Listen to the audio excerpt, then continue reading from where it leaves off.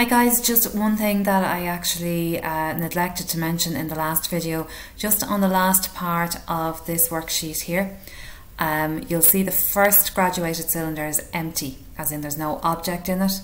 It has water in it but no object.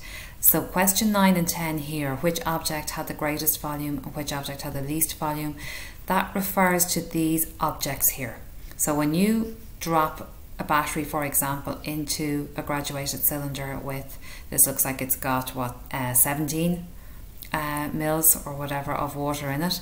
When you drop the battery in, you'll see that the water level goes up.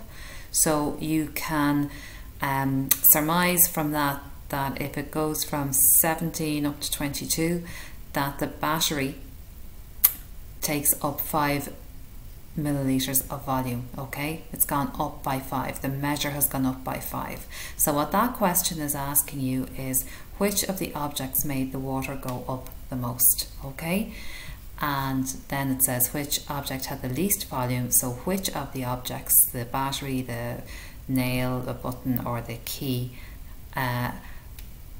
gave it the least rise in the water level. Okay, so that's what that question is asking for you. So you just write the answer. Let me see, does it have it there? Yeah, 9 or 10. Just, you can write A, B, C or D as the answer for any one of those. Okay, A being the battery, B being the nail, C being the button and D being the key. Okay, so which of them made the water level rise the most and which of them made the water level rise the least? Okay, sorry about that, I meant to point that out in the last video and forgot. Alright, thanks guys, bye.